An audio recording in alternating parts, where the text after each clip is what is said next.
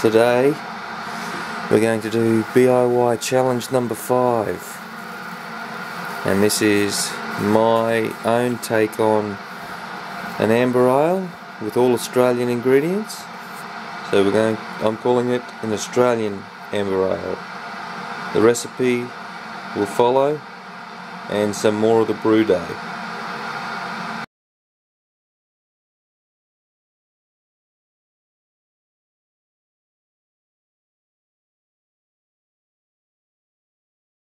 Important thing when mashing in with all grain is don't be greedy. Don't add more grain than you need to, and you'll get a better mash, more efficiency.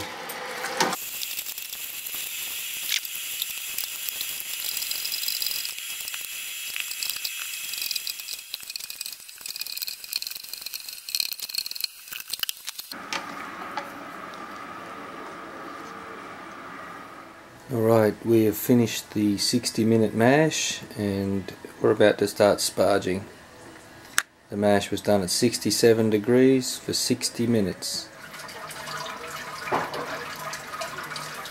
I know traditional sparging techniques say to always have the water above the grain bed, but from what I've seen and read about, it's best to let the grain father run almost dry from the water before you start sparging.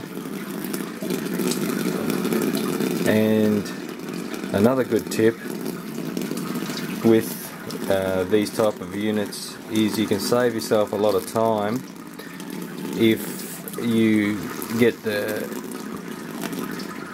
you turn on both burners, both heating elements, and you get to the boil.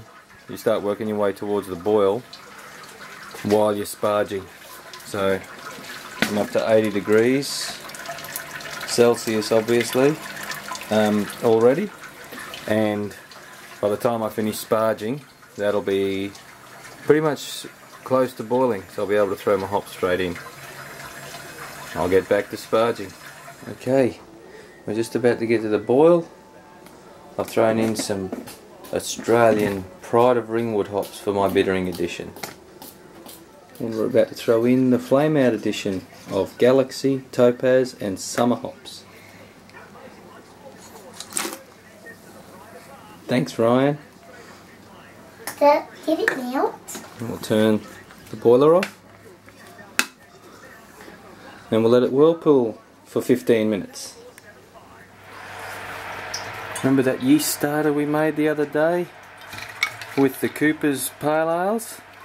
Well, I used all Australian malts,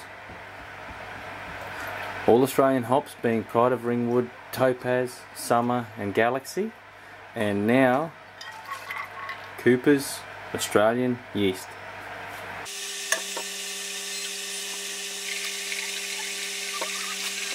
Good brew day.